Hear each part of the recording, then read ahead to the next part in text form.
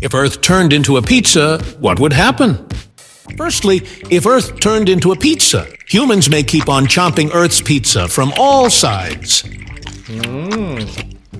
Secondly, if Earth turned into a pizza, even animals may keep on chomping Earth's pizza from all sides. Lastly, if Earth turned into a pizza, entire space may be littered with Earth's pizza toppings.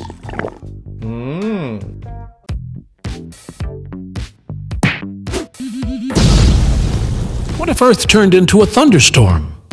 Firstly, if Earth turned into a thunderstorm, Earth may be left all alone in the solar system.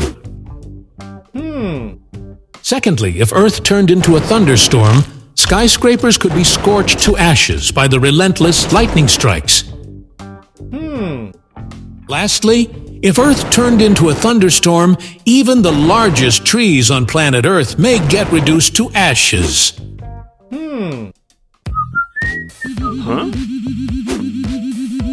What if Earth transformed into a giant volcano?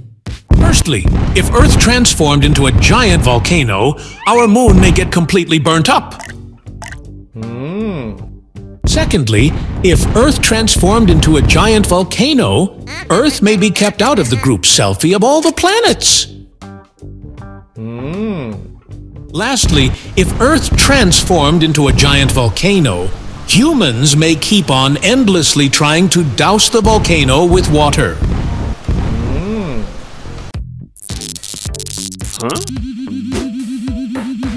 Why will Saturn float on water?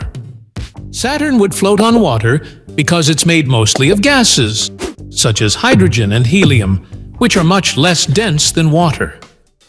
Saturn's overall density is around 0.687 grams per cubic centimeter, whereas water's density is about 1 gram per cubic centimeter.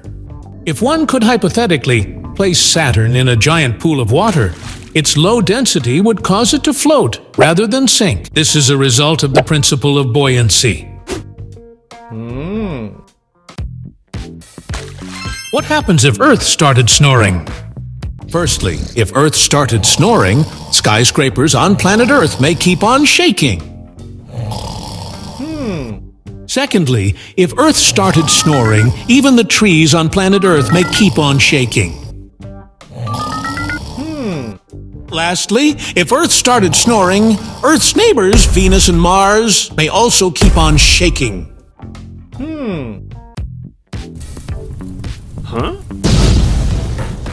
Why is Jupiter's Great Red Spot shrinking? The Great Red Spot was once large enough to fit 3 Earths inside. But it's now only the width of 1 Earth.